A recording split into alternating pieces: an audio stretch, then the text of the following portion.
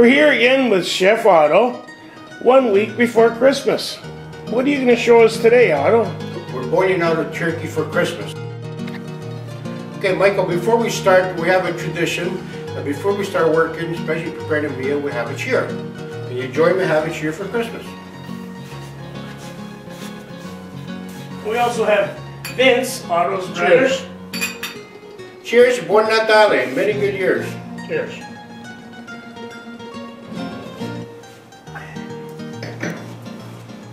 Okay, now we have our fresh turkey. Can you tell us about the turkey, how you should pick a turkey? Well, it depends on your family size, the size of your turkey. If you want 10 pounds, 15 pounds, this is about 20 pounds. But if you want real fresh turkey, some of the grocery stores do offer turkeys not previously frozen, or you can always go down the farm to get turkeys. Okay?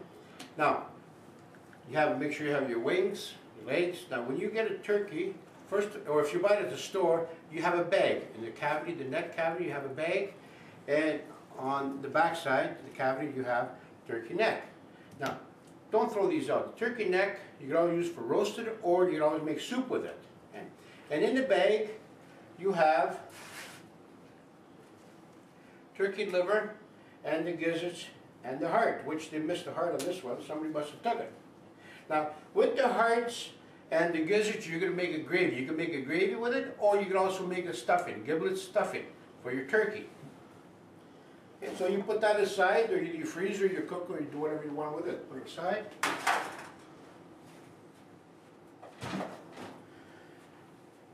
And now, when you bone out a turkey, you can start from the back side. Okay? I don't know if you can see it here, Mike. Start from the back side, all along the backbone.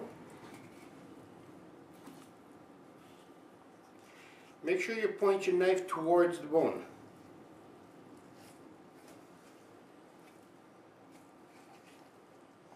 And dismantle the wing right at the joint.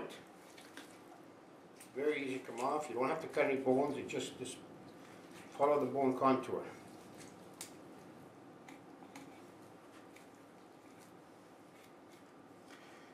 Be careful, you don't cut your fingers. If you're not sure, you can always use wire mesh gloves. I don't want nobody to say, well, Otto showed me this way, now I cut my fingers. Same thing with your leg. It's got a joint.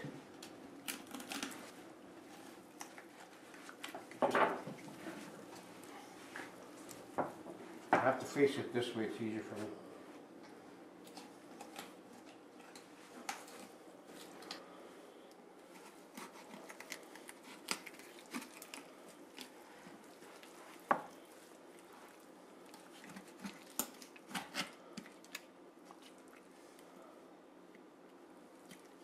Too short, I guess.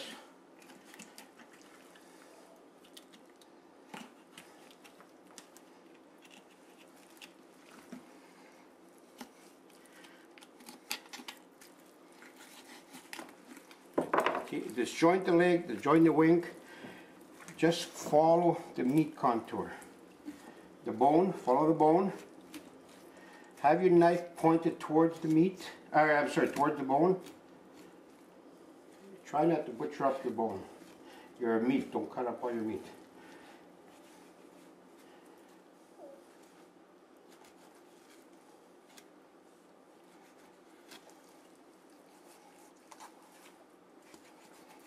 After turkey. Now I do the same for the other side.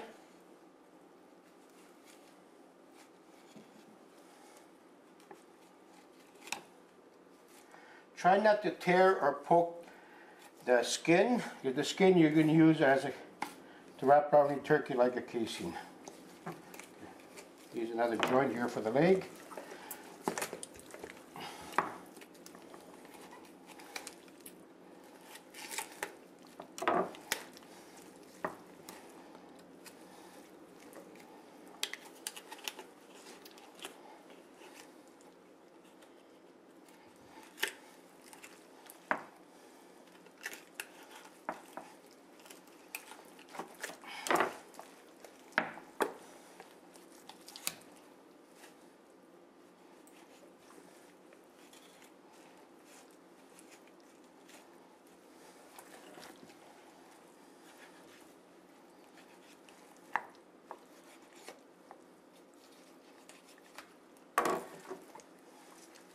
Get the other wing.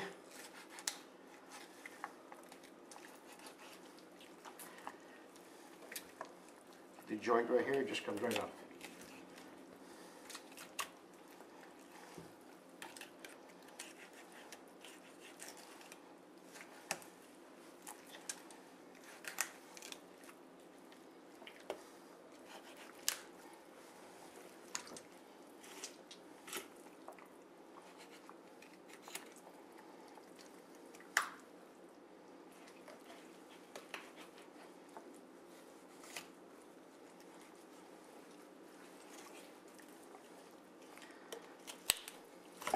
The leg come apart again, and the carcass again.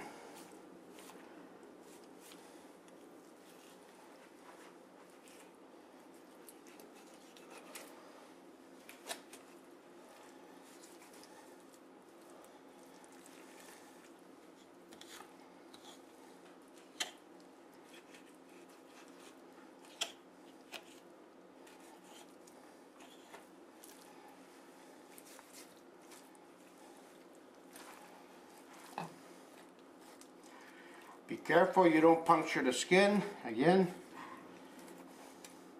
Skin is going to be used for your casing.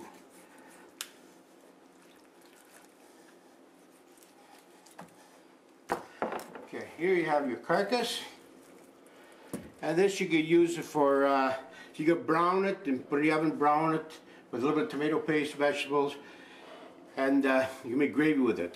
You can make gravy with it if you were, or you can boil it, or I'm sorry, simmer it, make stock with it, and if you don't let it boil long enough, you'll have a lot of meat in here for chicken or turkey salad sandwiches, or put in the soup to make a nice turkey soup. Here you have your carcass. Save your carcass waste. So now here you have the turkey here with the 2 wings and 2 legs. What you could do, well, first of all, you have to bone out the thighs.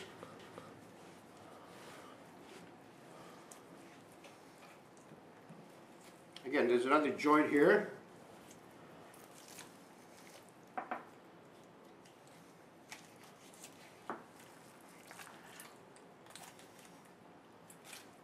Careful when you use knife towards you. Don't do it. Like they say, do what I say, not what I do. Okay, here's your thigh bone.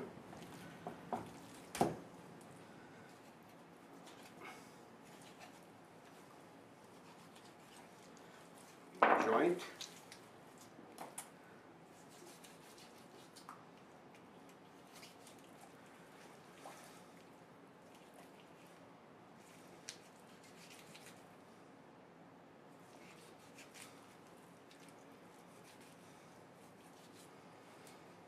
Again, you put with the carcass. That was quick. Or soup, or now another thing you could do, I normally don't do it, but you could do it, the drumstick. Okay, I'll cut the drumstick off.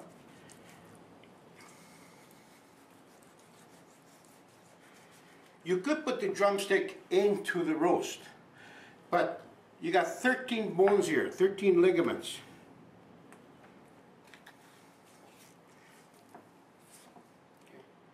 It's very time consuming. So normally I just use drumsticks and I do it just roast the drumsticks alone. But if you want, you can take the ligaments out, like I said, there's 13 of them. And then put it in with the roast. The reason why I usually don't put it in is because sometimes I'm afraid that if you tell your family, whatever, that's boneless, and you happen to miss 1 or 2 bones, and you have a child or somebody that's eats it by mistake, then you feel terrible. So I just usually, again, you could use this to roast it, or you can also poach it or simmer it for soups. Stews. Now here's the wings. The wings are here. They just break very easy.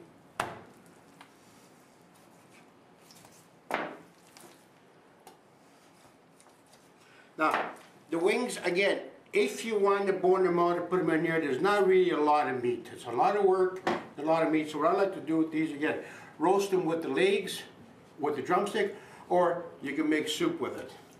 Okay, here you have the whole turkey. you have a choice. Normally what you could do is make a whole roast out of it, which you get a good sized turkey roll. Like this one here probably be about 12 to 15 pounds, 12, 13 pounds. Normally what a lot of people like to do, and I like to do, is cut it in half. Okay, you got the breast here, you got the thigh part here, cut in half. Okay. Now you have two roast. Again, the skin here,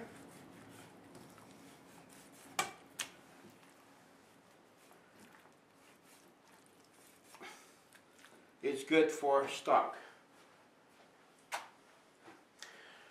So you have two roasts here, two smaller roasts, which is still, for the average family, still big enough. Okay? Now, when you do the roast, make sure you like kind of mix the white and the dark together. Don't have all just the white up here and the dark down here and all of a sudden. So mix it where you have a combination of both. You're going to lose some fat part here, the skin.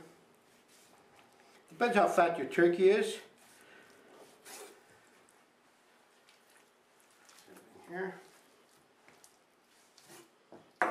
Now we have the roast here. You have a little bit fatty part, just to trim it off.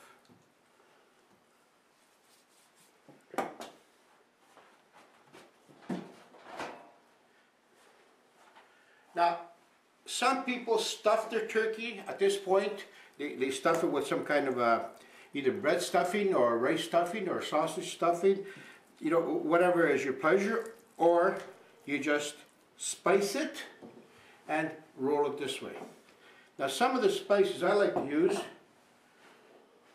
but again, you can use whatever you want. First of all, I think I have some fresh herbs. If you have parsley, rosemary, like in the summertime you have a lot of stuff in your garden. I have some basil here. This has been previously frozen. Actually, it was off my garden, so now I'm some basil. When you buy fresh herbs from the grocery store and you have some left over, you know, the average person, all they do is they find a garbage can and throw it out. If you go freeze it, I mean, it's not as lively as it was, but the flavor, if you smell, I wish you could smell, still smells from, same as when it came from the garden. A little bit of rosemary. Depends how strong you want it, or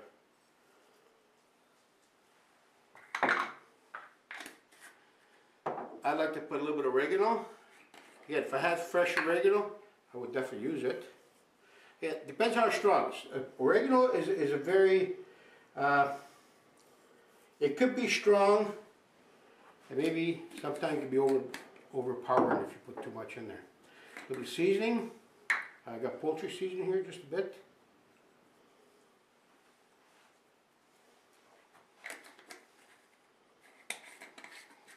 And add some garlic.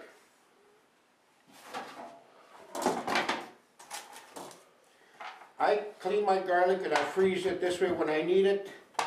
Just chop it as you need it. Especially in October, November, or September when the garlic is in season, you go to the farm or you go somewhere and you get maybe 5–10 pounds.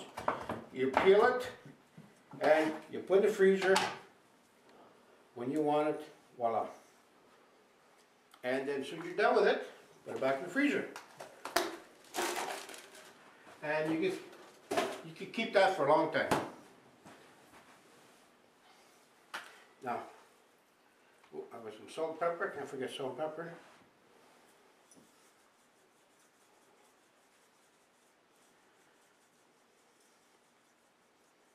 You could use sea salt if you want, you could use coarse salt in there, kosher, fresh ground pepper is nice. Again, when you're roasting this, you definitely want to put some spices on top anyway. So this is just to flavor the middle. Okay, Otto, now where you have it all seasoned, can you show us what the next step is. Okay, remember you season, you put whatever season you want in there.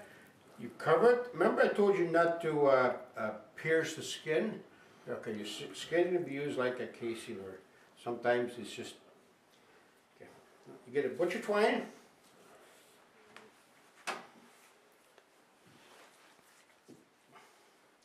I don't know if you want to make a butcher knot, but if you don't, just tie a knot the way you normally would do it. Don't make it too tight, because just because the member of the turkey is very, very fragile, and it'll spread all over the place. And you won't have a nice even knot.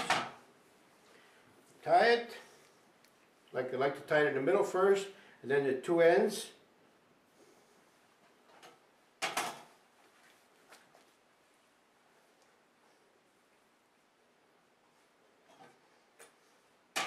Now, if you're poaching these, if you're not roasting them, you could wrap them in saran wrap and poach them in saran wrap.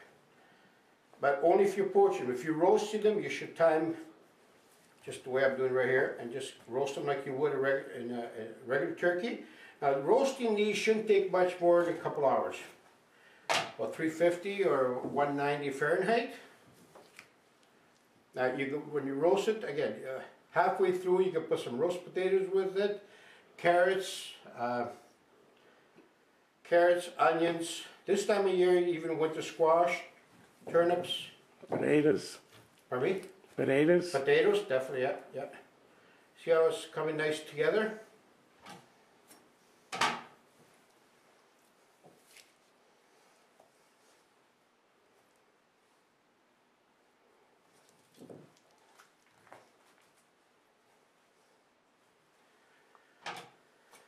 Of course, when you're halfway roasting, don't forget to put in a little bit of, what, Mike? When you're roasting, halfway through, you know, when your turkey starts getting caramelized and it starts smelling very pretty, throw a little bit of vino. That's it. In your roasting pan. That's it. Well, you got to drink some too, though. Okay, here it is, all tied up. It's not going to go anywhere now.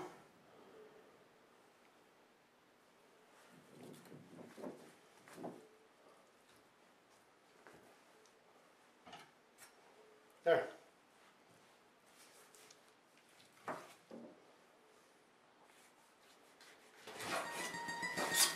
And you have your roast turkey for Christmas.